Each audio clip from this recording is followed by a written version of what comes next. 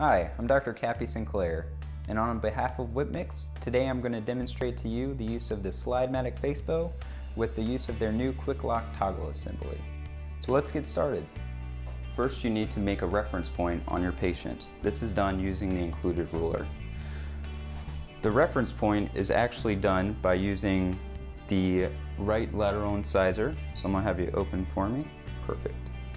And we're just going to place the point right at the edge of the right lateral incisor and make a small mark on the nose. If you have an edentulous patient, you can do the same thing just using the lips at rest. The next part of the Facebow assembly we're going to be going over today is the bite fork. With the Whipmix Denar Slidematic Facebow, there are two bite fork assemblies that you can have. The first one is the traditional one, which many of you are familiar with.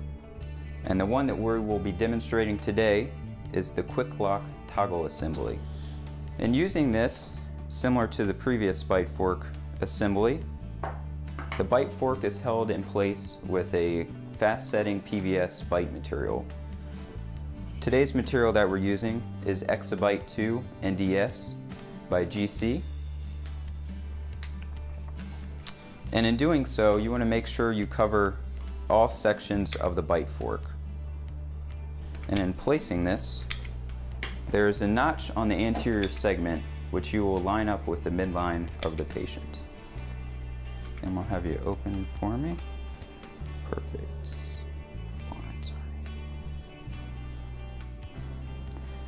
After holding this for about 15 seconds, you should get an initial set. So as you can see, we have the midline lined up with the anterior notch of the bite fork. And as this material sets, we're actually going to have Lauren bite down on a cotton roll, and if you have an assistant with you, she can aid in this positioning. Have you open for me? Perfect. I'm just going to have you close together lightly, and that is great. The third part of the Facebow assembly that we're going to be going over is the ear bow. This ear bow will actually go into the ear canals or the external auditory meatus of the patient, and the assembly will actually fit right into the internal attachment of the ear bow. So for this next step, we will actually use the patient's assistance to help guide the ear bow into the auditory meatus. So Lauren, if I could get you to... How's that feel? Fine. Okay, good. From there, we will loosen the second screw and make sure that this first screw segment lines up with the bite fork. Many times, this assembly is put on in one piece, and it's a lot easier for the operator or assistant to do this in one step instead of multiple steps. Once the bite fork is attached to the Facebow assembly, we will then check our point of reference, which is used using this side piece here. And again, I'm going to have Lauren help me out here a little bit. And Lauren, I'm going to have you sit up straight for me. Perfect. And it's important that your patient is sitting upright so you don't get a canted incisal edge, as well as your reference points are not skewed. So Lauren, I'm going to have you hold that for me. Perfect. And I'm going to have you sit up straight again. So in using the level, make sure that the level is parallel with the pupillary line of the patient, and we will then tighten the second screw on the toggle lock assembly.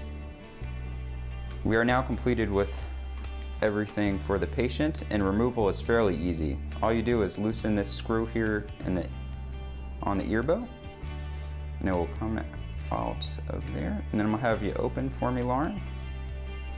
One of the great features of the Denar Slidematic Facebow by Whipmix is the removability of the ear bow from the Facebow assembly, which is fairly easy. You just unscrew this section from the Facebow, and you can remove the toggle assembly right off, and you're ready for transfer of your maxillary cast to your articulator. And finally, we're going to go over a few tips that are very important with the use of the Facebow. Number one, make sure you always use the reference ruler that is included in the kit. Number two, Make sure the patient is always sitting up, never lying back in the chair. Number 3, if the patient has longer hair, make sure it's pulled back behind their ears so you can see the ear bow going into the external auditory meatus. And finally, if you're ever in doubt, have the patient stand and take a picture and send that to the laboratory. If you have any questions on this instrument or any other Whitmix products, please visit their website at www.whitmix.com.